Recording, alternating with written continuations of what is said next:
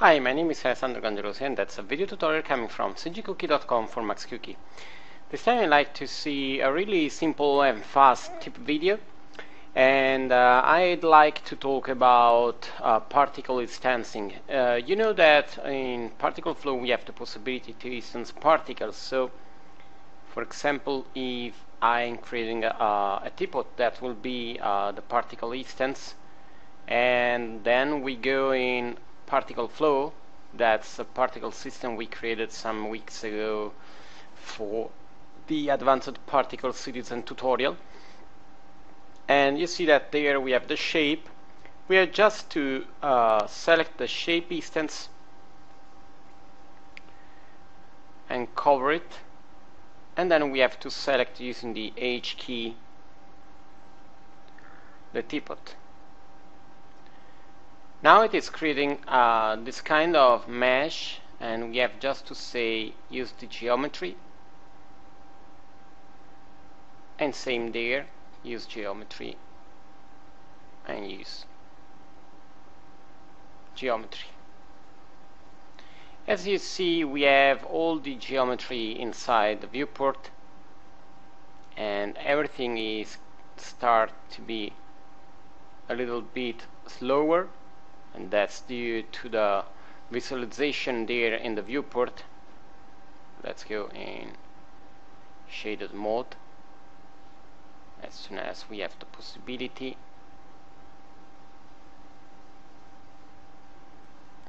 But there is another way, because you know there in particle flow we have not so much preferences and parameters to control the animation and all the other stuffs. So we can go there and we can say again to use the shape standard,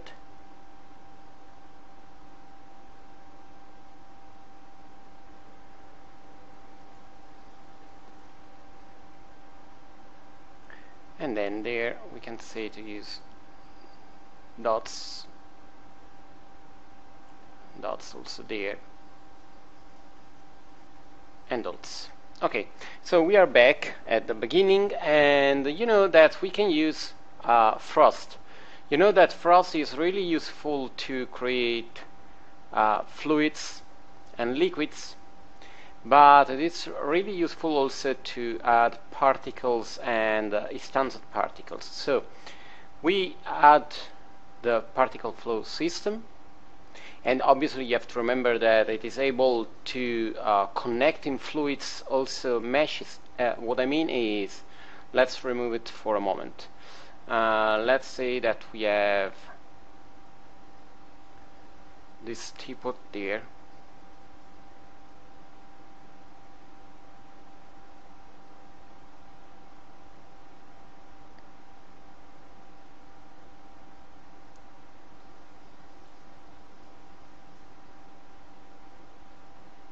okay. Let's make a clone. Okay, now we can select frost, and if we pick this one and this one, sorry, you know that it is using death meshes to create the fluids. So you know we can use different algorithms to create it. So that's really powerful, but the important thing I like to see is that we can use it not as a fluid but as a particle instancer. So actually it is using nothing. So we have, you see, it is trying to create the fluids, and it is really fast until we use simple algorithm as this one. You see it is really fast to be generated. But if we try to use it as an instancer, we have to go there and we have to say geometry. So actually you see it is using a standard geometry.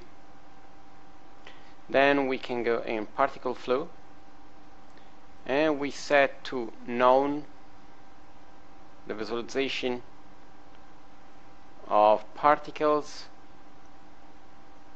So we have just the mesh generated by Frost, and then we can go there and we can say to use, you see we have some different meshes, but we can say custom, add, and let's use teapot.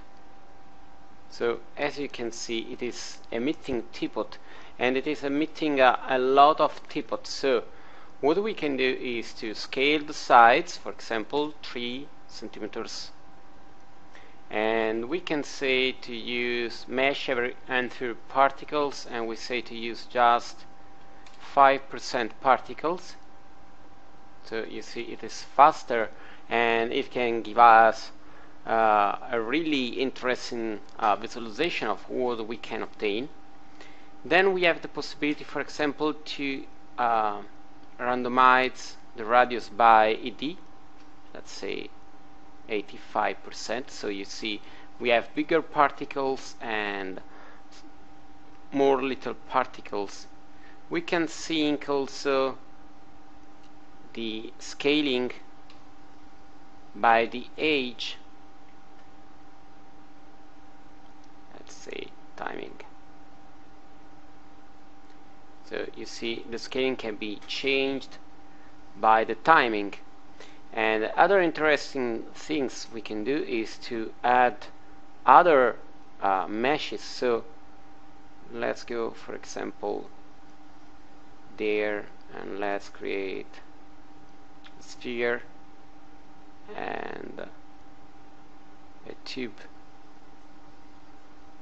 Okay, let's go back in Frost, and we add also the sphere and the tube. So when we go to create, you see that we have all the meshes, and we can decide to cycle the shape, to random the shape by the ID of the particles, and you see we can change the seed to change it, or use the shapiness channel, and we'll see in the future how to use it. Then we have a complete control over the animation, because we have the possibility to control the animation of the animated mesh using as a distance, and we can control also the offset.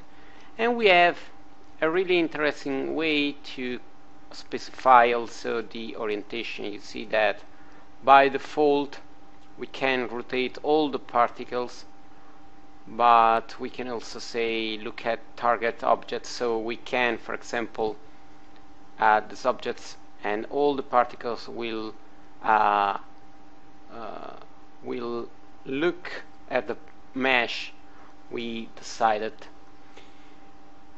We have also a divergence. So for example, I can add a divergence. So they are trying to check to look at this one, but they have also a divergence. And we have also the possibility to match the target objects, so they will be rotated as this one, but we have also the divergence, and we have also other possibility using the channel, but for the moment the most useful are these for the simple animation we are doing. So we see that we have the divergence, and we have also the possibility to restrict the divergence.